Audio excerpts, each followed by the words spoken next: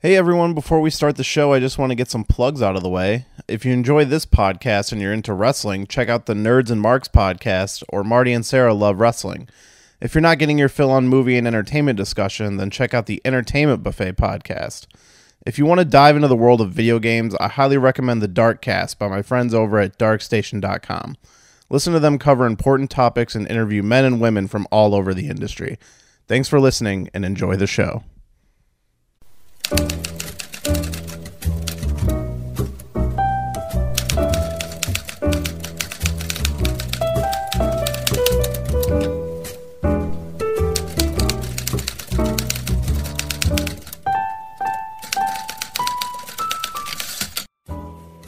Hello everyone and welcome to today's shelved mini episode. I am your host, Jeremy Meyer.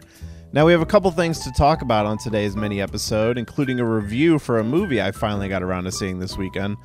But the first thing we're going to talk about is the script that we will be discussing on Friday. And it's one I've been pretty excited to read and talk about. It's one of the early scripts I ever found. And that is Alien vs. Predator: The Hunt. Now, I did a vote on my Twitter recently asking for what scripts people would like to see. This was one that was in the voting run, although it was the one that placed second, but very close behind Batman vs. Superman. We are doing Batman vs. Superman. It's going to be one of the ones coming up within the next 3 weeks here, but I did need a script in the meantime, and since this one was another one that got almost just as many votes, I figured it's a good one to throw in the mix, and it's, you know, I feel like it fits in the fan base, and it's one I'm really excited to talk about. I am a huge fan of the Alien and the Predator franchise. I even enjoy that first movie. It's not amazing, but hey, it's the movie we got, and the second one was complete garbage, and I find some enjoyment in the first one, mostly in the unrated version, so you can get a little more blood, because let's face it, if that movie had been rated R, in my opinion, it would have been a great Alien versus Predator movie. It just needed a little more violence. My biggest issue with that movie was you get one alien that kills two predators right away. There's only 3 in the movie, and then it's just one predator left, and he gets a face hugger right away in the beginning. And you're just like, oh, great. Well, now you know all 3 are doomed, and it kind of takes away a little bit of the suspense throughout the movie. But it did leave a great setup for the sequel that they totally fucked up. But yeah, so we're going to be talking about Alien vs. Predator: The Hunt. This is a script from 1991, and I believe the writer is Peter Briggs, and he actually tried to sue Paul W.S. Anderson, saying that he stole the idea for his script. But if you read the script, it is a straight-up adaptation of the original Alien vs. Predator comic, which is a great comic, and obviously where the property really took off was in the comics and things like that. And there's definitely elements in the movie we got that are similar to that comic, so I can see where he might have thought he had a lawsuit. But I mean, if you're just taking elements from the comic versus somebody who based a script off the comic, it's not really stealing. You're just kind of both paying homage to the same material. Or I guess Paul W.S. Anderson was paying homage while the other guy was adapting. But anyway, that's the script we're going to be talking about. Alien vs. Predator: The Hunt. It's pretty easy to find online, but as always, you can find it on our Tumblr, shelvedfilmpodcast.tumblr.com. Okay, so I have a movie to review, and this is actually going to lead into another top 10 list for this week. So I finally saw Doctor Strange, and I mean, I'm a huge fan of the comic book movies, which I think is pretty obvious from the show. I love the Marvel movies. I hate the DC movies, but not because I'm a Marvel fanboy. But I'm going to be, I keep mentioning it, we're going to be covering the DC movies. I know nobody's out there waiting for it, but it's something I actually enjoy talking about, even though I don't really like the movies. I definitely think there's some criticism to discuss, and I have fun looking at criticism, so we are going to look at those. But today I'm going to talk about Doctor Strange, which I bought on Blu-ray when it came out and just haven't had the time to watch it. I missed it while it was in theaters. I really wanted to see it. The trailers definitely had me interested. I've only read one Doctor Strange book ever, and that's one that's often recommended, which is called The Oath. And I would highly recommend it. I really enjoyed reading it. It definitely gave me a little bit of an insight to the character going into the movie. And it's just it's a really good book. The movie, on the other hand, was I fucking loved it. Like, I loved it way more than I thought I would. I definitely feel fatigue when it comes to all these Marvel movies, and then once another one comes out, I just get so wrapped up in it. And this is going to lead into our top 10 list. I'm going to do my top 10 Marvel Cinematic Universe movies. So these are only the movies in the Marvel Universe, but we'll get to that in a little bit. I want to talk about Doctor Strange. I thought it was very good. It's another origin story, which everybody complains about origin stories, but you kind of have to when you're introducing characters into the universe, and this was a really good one. Benedict Cumberbatch, for one, is Robert Downey Jr. levels of amazing at playing his character. Like, born to play the character. I thought he was fantastic. I mean, I've always been a big fan of Cumberbatch. I love everything he does. I loved him in that Star Trek movie, even though that's kind of an unpopular opinion.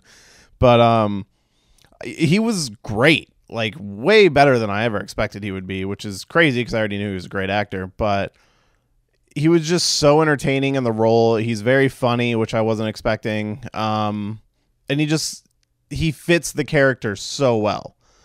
So I really enjoyed him in the role. Mads Mikkelsen, it was great to see him as a villain. He doesn't get to do much, which is kind of in the tradition of Marvel villains. And Tilda Swinton as the Ancient One was really great. I'm not a big Tilda Swinton fan, but I thought she was really good in the movie, really well cast. And again, she was funny as well. But I think a big thing to talk about with the movie is the special effects. And I know a lot of people just kind of compared it to Inception when it came out. And there's definitely inspiration from Inception.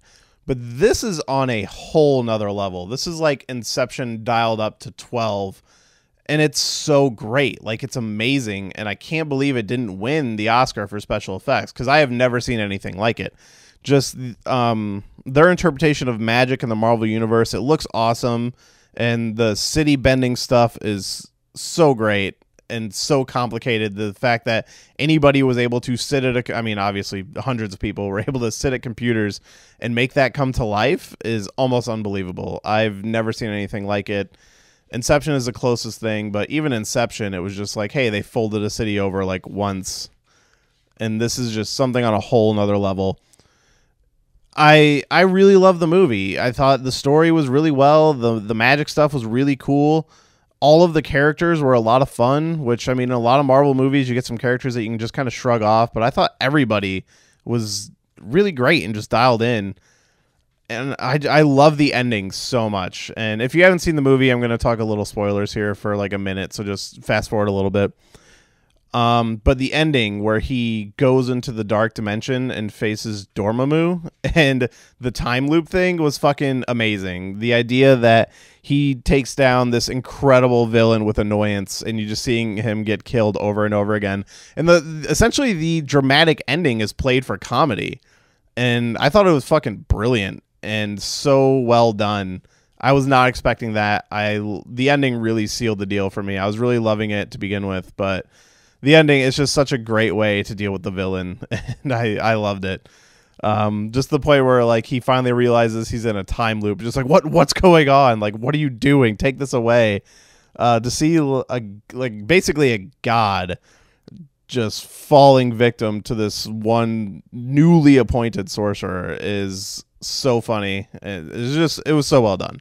I love Doctor Strange. It goes high up on my list for me, which is going to lead us into my list of my top 10 Marvel Cinematic Universe movies. Now, again, this is just the movies that are in the Cinematic Universe, so there's no Spider-Man movie in here, although Spider-Man 2 will be my favorite comic book movie. And I am going to do a top 10 comic book movie list at some point. But for now, we're just going to look at my Marvels, and I'm going to start at the bottom with my number 10, and that is going to be Ant-Man. Now, Ant-Man, I really like Ant-Man, and I love all of the Marvel movies, even the ones that people say are bad, I still enjoy.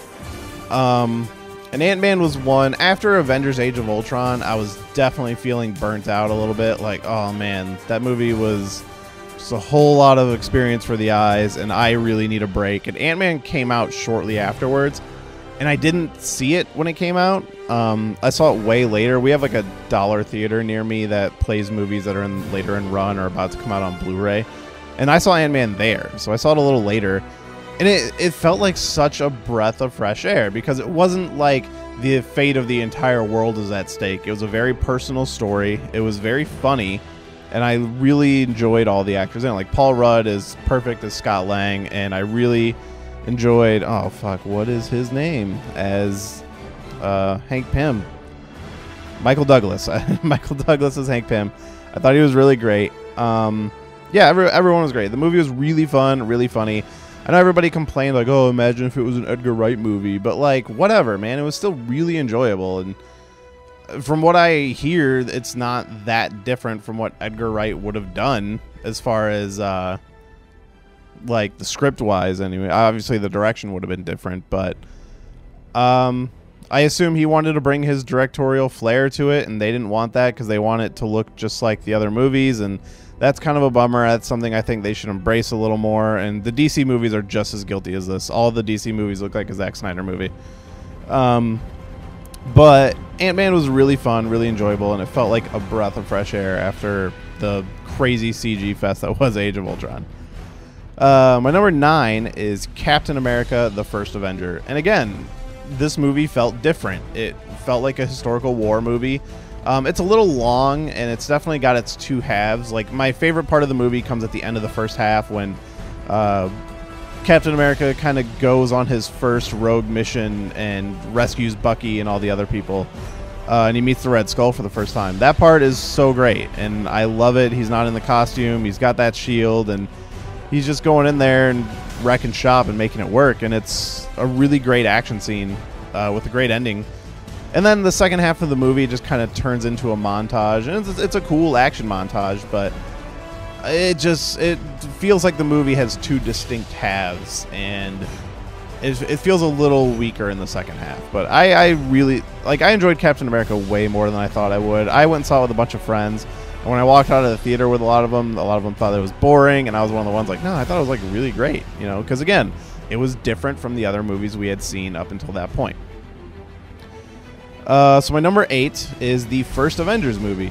Yeah, I love Avengers. I thought it was really fun. It's what we've been building up to, and Loki is definitely the best villain that the series has had.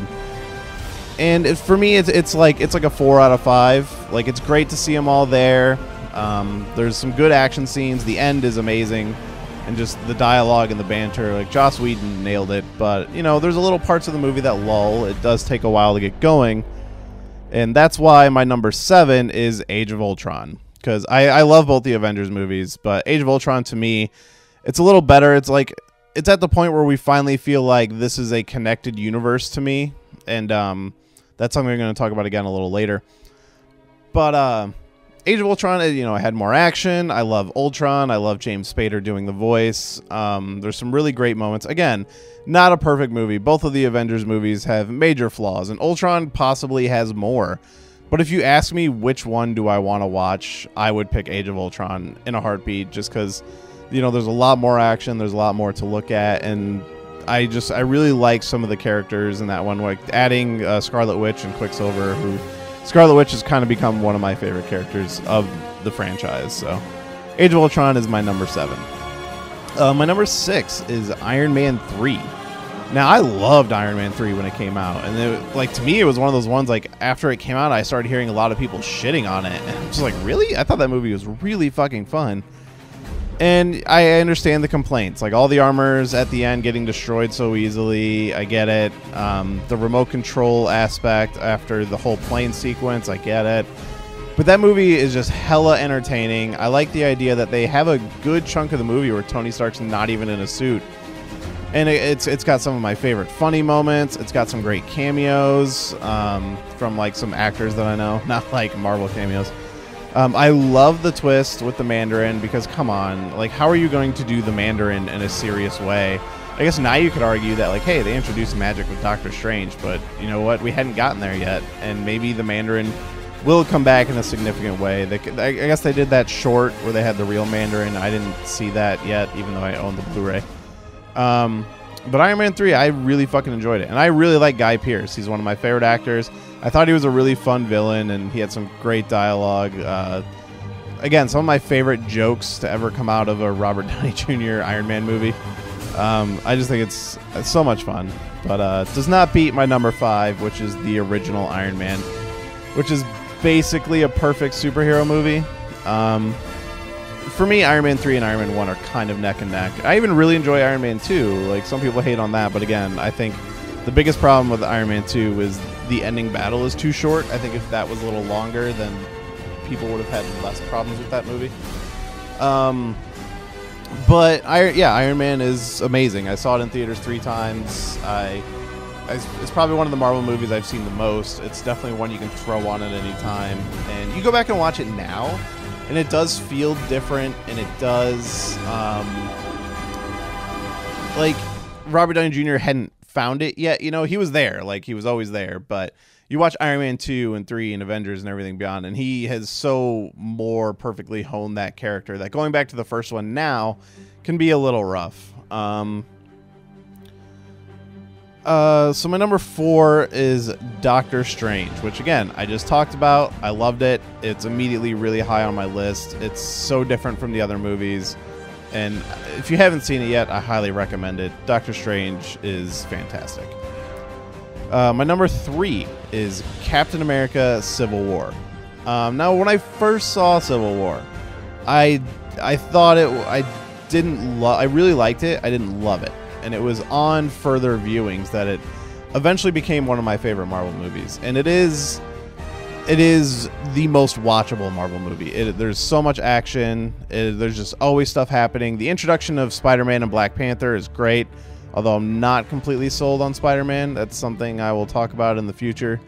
But Civil War is so good. And I think the villain is highly underrated. The first time I saw him, I was like, oh, the villain doesn't kind of do a lot. And then the second time you watch it, you're like, oh, no, he actually fucked everybody up. And he won. Like, this is like James Bond's Skyfall, where the villain won.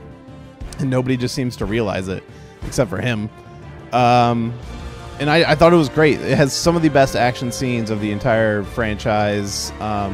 It's weird that the Captain America movies ended up... it was the character I cared about the least, and ended up being the movies I loved the most.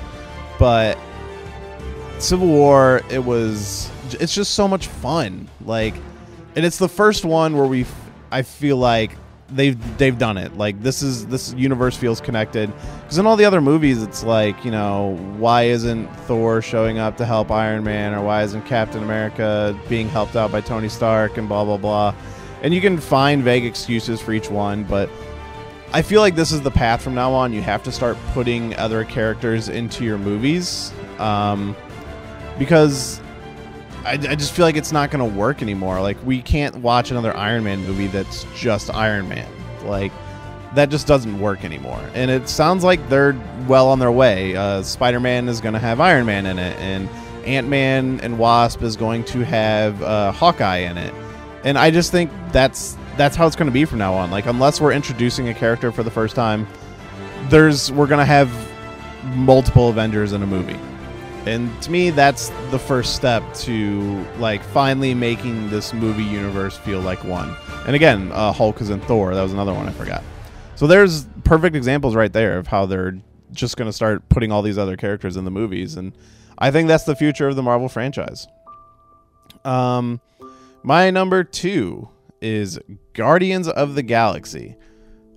It's so good. Like, obviously everybody loves this movie. You know, you got Groot, you got Chris Pratt as Star-Lord. The music, I mean, what can I possibly say about this movie that everybody doesn't already know?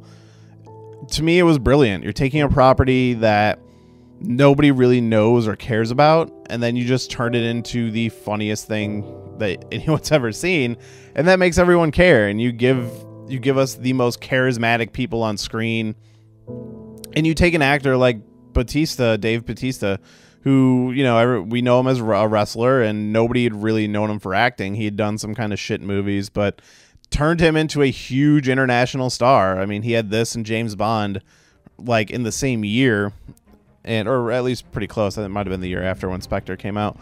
And he was great in both, and now he's going to be in Guardians 2, and it's it was just such an amazing movie. The way it all just came together so perfectly. It looks incredible. It's so colorful. And yeah, it's like a big CG fest, but it's a big space movie. What do you expect, you know? And yeah, Chris Pratt is just so fucking likable as Star-Lord. Everyone is just nailing it. And, you know, again, a weak villain from the Marvel end, but he's not as weak as some of the others. And it's... what's his name? Bradley Cooper as Rocket Raccoon kind of steals the show in a couple scenes, in my opinion. It's just so fucking good and so entertaining. If you don't like Guardians of the Galaxy, I don't know what is wrong with you.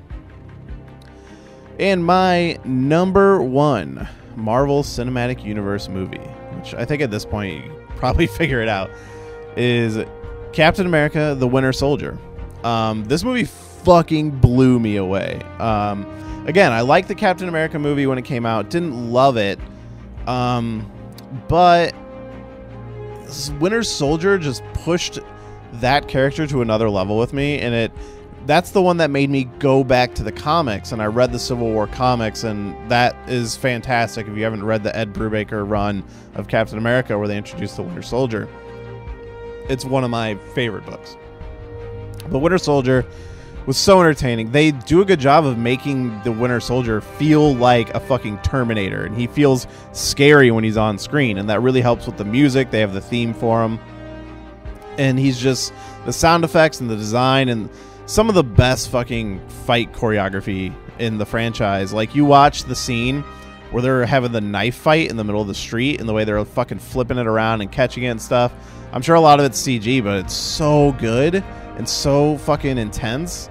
Like, the action scenes in that movie are awesome. And the Russo brothers, they're easily like the best directors to handle a Marvel movie, because they did Winter Soldier, Civil War, and now they're doing the next Avengers movies.